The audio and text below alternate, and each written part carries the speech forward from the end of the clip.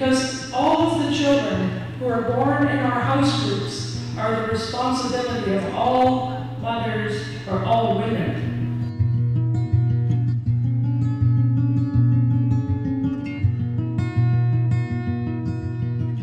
We all hold that responsibility to teach our children.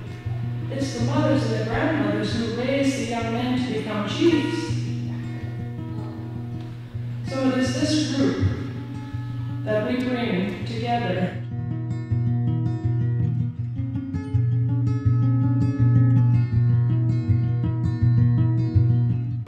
We're all concerned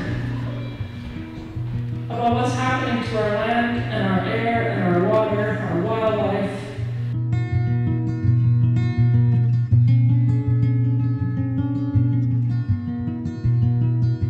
And what we have done is we've stepped forward to step in front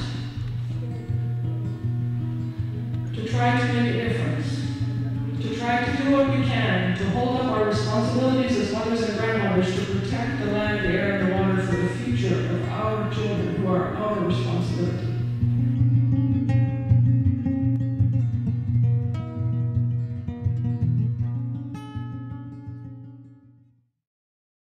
We see our nation hurting, the Gitxsan nation, and not just the Gitxsan nation, but we also see our non-native communities feeling the impact of what's happening.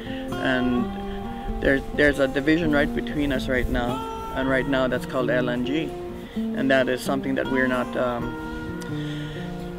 we don't totally agree on how that is supposed to work with us.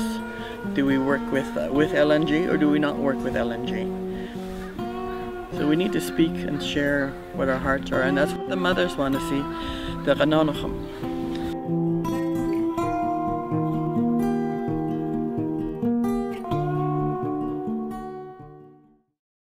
The story of the group for us is that there's been all sorts of activities happening on our territories, and these activities, many of us as mothers and grandmothers and mothers-to-be are extremely concerned about not just the activity, but how decisions are being made and whether or not information is getting out there. So we as concerned mothers, grandmothers, and mothers-to-be have come together.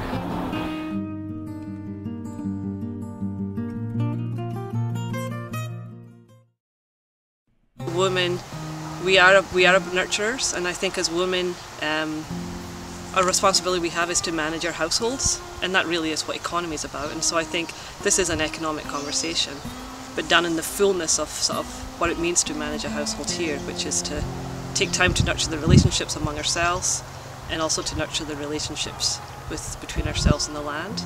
And I think my involvement in wanting to see this dinner tonight and maybe some other things is also to honour diversity. That the ecosystem that we're so much a part of teaches us that diversity is what sustains us. So I think diversity of thought and opinion is really important as well.